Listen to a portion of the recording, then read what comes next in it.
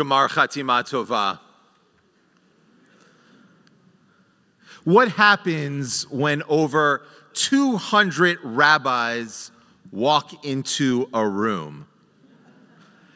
It does sound like the beginning of a bad joke, but it is my reality for most summers when I go to Jerusalem to study with rabbis from all different denominations and from all over the world. So to follow that joke format, though, when the classes are done and the rabbis walk into a bar, what do they talk about? Talmud, Torah, Tanakh, not so much. Mishnah, Midrash, Midot, not really. We talk about you. Yes, we talk about our congregations and our communities. Over the years, I've heard some unbelievable stories.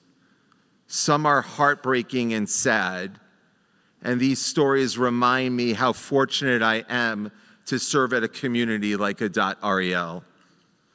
I also hear inspirational and beautiful stories.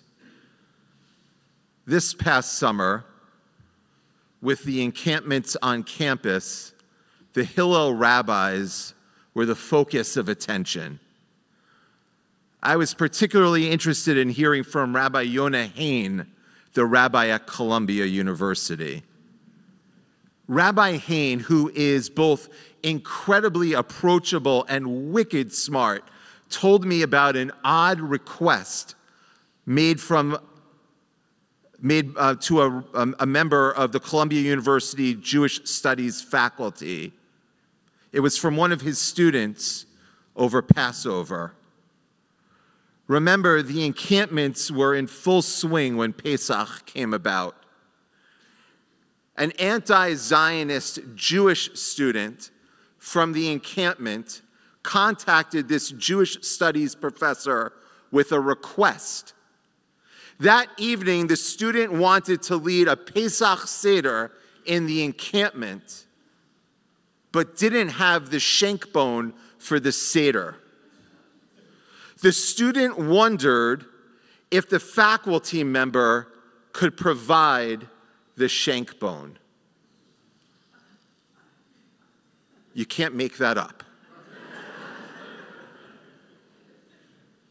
So what would you do?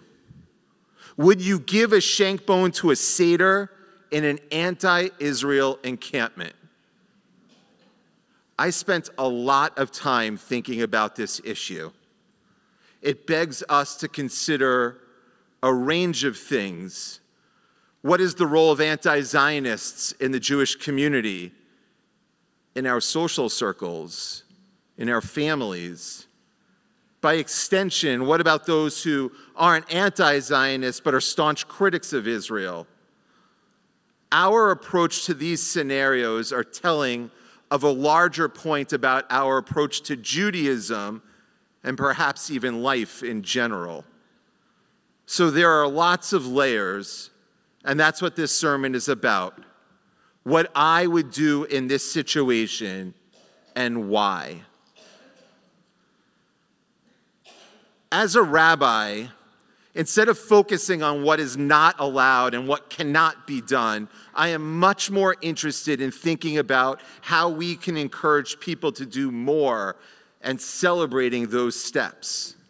Instead of consternation and scorn for what you may not be observing, I see my role as a rabbi to meet you where you are in life with appreciation of what you decide to do Jewishly and with encouragement and support for taking further steps. Some are critical of this approach, calling it minimalist, lowest common denominator Judaism. I see it a little differently. The Talmud teaches that after the brilliant scholar Elisha ben Abuya became a heretic and left Judaism, his one-time student Rabbi Meir retained a close relationship with his former teacher. Many people in the Jewish community questioned that relationship, and wondered if the teachings of Rabbi Meir were rendered illegitimate because they were taught to him by the heretical Elisha ben Abuya. But the Talmud defends Rabbi Meir with a teaching that very much speaks to my soul. When Rabbi Meir found a pomegranate, he ate the fruit and threw away the peel. Toho achal klipato zarak. For every fruit, there is a peel, a core, a stem. For every flower, there is a thorn. And so in life, we have a decision. Are we going to forget the fruit? Or are we wisely, judiciously going to follow the example of Rabbi Meir and separate that which should be tossed from that which should be treasured? Toho achal klipato zarak. Eating the fruit and tossing the peel. This idea shapes my approach as a rabbi. I remember one year, a family called me on the way to the airport for their spring break vacation at a resort. Every year, they explained, on the last night at the resort, they have a big family dinner. They just realized that this particular year, the night of the dinner was Pesach, and they hoped to turn the vacation dinner into a Passover Seder. They wondered, could I loan them some Haggadahs so that they could take them on the trip and use them for the Seder? Sounds great, I told them, no problem. But Rabbi, they continued, the Seder's going to be at an Italian restaurant with pasta and garlic bread. Here was a family going out of their way to turn a carb-loaded Italian feast into a Passover Seder. Toho achal klipato zarak. Eat the fruit, toss the peel. I happily loaned them my Haggadahs. So if I can give a family Haggadah for a family Seder over garlic bread and pasta, should I also be willing to provide a Shankbone to a college student in an encampment? Or are there times when there is too much peel and not enough fruit? Are there times when the thorns surrounding a flower would cut too deeply? Is this Shankbone request one of those times? To answer that question, I want to share with you my relationship to Israel. The author Michael Wex jokes that what Jews do best is complain. As a people, he writes, we are born to kvetch. And there are plenty of things to kvetch about in Israel. There are the annoying things, the cigarette smoke, the overpowering cologne, the lack of personal space, and that the whole country seems to have forgotten one of the very first Hebrew words that most of us learn, bevakasha, please. That joke also works for slicha, excuse me. There are also the real things to kvetch about, and we can all list those things. But for some reason, while everyone in Israel is born to kvetch, for many years, we American Zionists taught that Israel was beyond reproach. Israel was simply the best and the greatest. Disneyland with falafel. Of course it's not. Because Disneyland is not magical, it's imaginary. And Israel is real, a real country with real people, with real accomplishments, and also, yes, with real problems. In Israel, like in every other country in the world, there is plenty to kvetch about. And while Israel is far from perfect, like no other place on earth, it summons my soul. I stand in amazement and wonder that a new Jewish future is being written in the very same place that thousands of years ago the stories of the Torah were first told. About 120 years ago, Theodor Herzl published a novel that served as a foundational text for Zionism. The book was called Alt Neuland, Old New Land. Old New Land, the building of a new home for Jews amidst the remains of our ancient home. Old New, in Hebrew, Tel Aviv. Old New. This past summer in Israel, I woke up early one day and I walked over to the old city to put our preschoolers' notes in the kotel. That morning, a small group of men held on to one another and stood by the wall. And while caressing the ancient wall of our temple from 2,000 years ago, they cried for a relative that fell in Gaza. After leaving the kotel, I took a train to Tel Aviv and stood in front of a new concrete wall filled with graffiti art and stickers commemorating those lost since October 7th. As they walked by, some people paused in front of the wall and wrote something on it. Others just touched the wall. Most had tears in their eyes.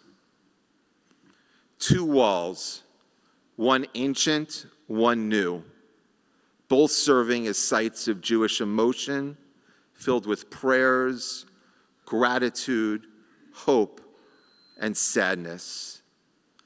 Old, new, Tel Aviv. For me, the pull of the past and present, the Tel and the Aviv, is very compelling. And if I'm being honest, there's not one day that goes by that I don't wonder if I made a mistake. After 2,000 years of exile, our people are home, writing the greatest chapter of Jewish history while I live in America. Am I in the wrong place? I live with that question every day. And while at least for now, America is my home, my relationship to Israel is sacred. I say that knowing when it comes to Israel, I too am born to kvetch, because Israel is not Disneyland with falafel. Israel has many serious flaws.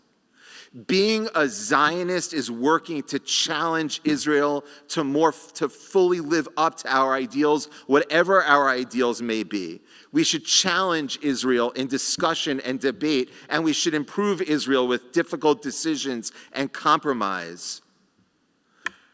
But what makes constructive criticism constructive is the intention.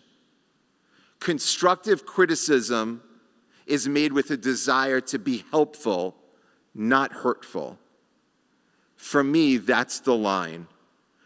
Criticism of Israel offered with a desire to improve the country is an act of love. It should be accepted and even celebrated, even when we disagree with it. But criticism intended to be harmful, that for me crosses the line.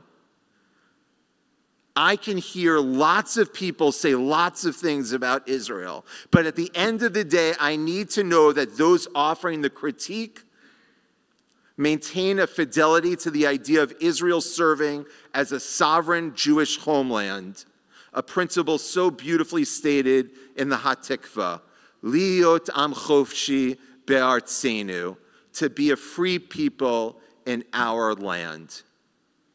For me, that's the line.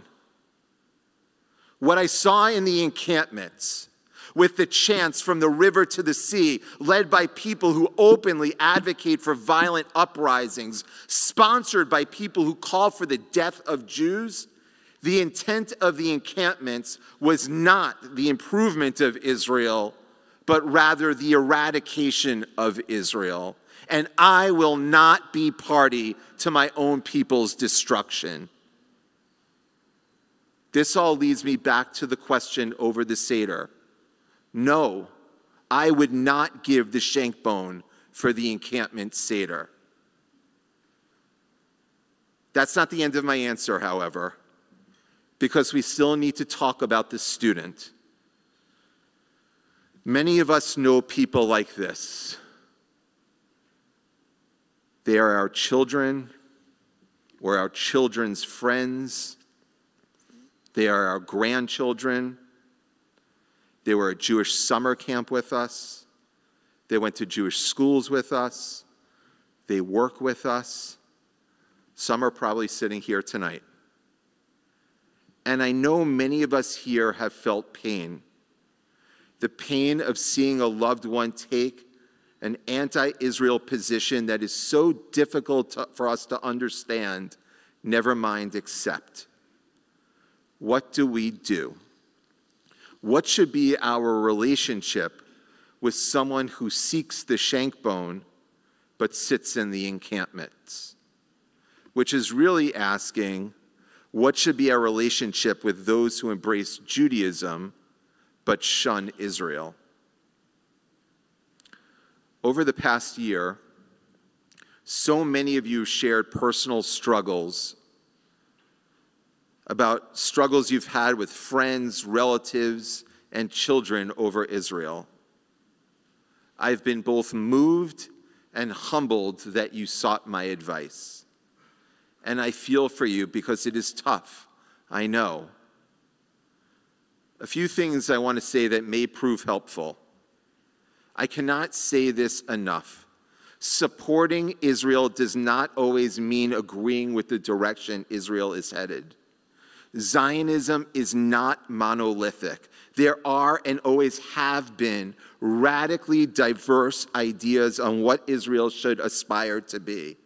That diversity of thought is not a challenge, it's a blessing. To offer a local example, we have an American flag that hangs outside our home. And that flag is going to stay up there regardless of who wins the election next month. Look, expecting to find uniform agreement with our friends, spouses, and children on tough issues like Israel is simply an unrealistic expectation. If you want to continue embracing the person, embrace disagreement. If the disagreement makes everyone disagreeable, drop the topic and talk about the Dodgers. Now, if there is someone in your life that you love who is an anti-Zionist, meaning they don't believe in Israel's right to exist, choosing between Israel and someone we love is a Sophie's choice that will only result in pain and loss. Don't back yourself into that corner. Save the pro-Israel arguments for the world. Save hugs for the people that you love. As for anti-Zionists who are not part of our inner circle, like the student at Columbia, here's my perspective. When Rabbi Hain asked me about this situation, I told him I wouldn't provide the Shankbone for the encampment, but I would extend an invitation to the student to join me and my family at our home for Seder. Of course, I know that that student would likely never come and may even find the invitation patronizing. But my invitation would absolutely be authentic. Remember Rabbi Meir? In another volume of the Talmud, we learn that Rabbi Meir was bullied by some local hooligans. Being beaten up day after day began to get to the rabbi until one day he put on his talit and tefillin and began to pray for the death of his tormentors. His wife, Bruria, she saw what was happening and immediately intervened. She reminded Rabbi Meir that the Bible doesn't say, let the sinners be consumed from the earth. Instead, and quite deliberately, the Bible says, let sin be consumed from the earth. Rabbi Meir realized that his wife, Bruria, was right. And instead of praying for their demise, the rabbi began to pray for compassion for the hooligans. This Talmudic text is the Jewish version of hate the sin, love the sinner. This would be my approach with anti-Zionist Jews. I abhor, firmly reject, and will fight with all the spirit in my soul against anti-Zionist institutions, organizations, philosophies, and movements. And to the Jews in their midst, my arms remain open. Besides, I think we're going to have a far greater chance in changing a Jewish anti-Zionist perspective on Israel when we're seated together over a meal rather than yelling at one another while standing at opposing sides of rallies. I wish the world were different. I wish Israel was able to push peace instead of being forced to wage war. And I am cautiously hopeful that one day, while maybe not in my lifetime, but hopefully in the lifetime of my children, this conflict will be put to an end. There has been too much lost, too much innocent blood, too many shattered dreams, too much sadness for Jews and Palestinians. I hold out hope for something better, at least eventually. And while I know it may be naive, I also know to be Jewish is to hold on to hope despite the presence of darkness. When the time of peace finally arrives, and Israel is a country with regular kvetching, I hope that the encampments and shouts from the river to the sea will be a distant memory for all of our people, especially the next generation. And when the next generation arrives, when the future becomes the present, and those who are currently in school or off living their own lives, I hope they will still enjoy loving relationships with both their family and faith, and that they would look forward to coming together for Pesach Seder. And at that Seder, with love in their hearts, I hope they proudly read the same words with which we as a people have concluded our Passover Seders for generations and feel oddly appropriate for us today on this Yom Kippur. Next year in Jerusalem, L'Shana Haba'ah B'Yerushalayim. Gamar Chatima Tova.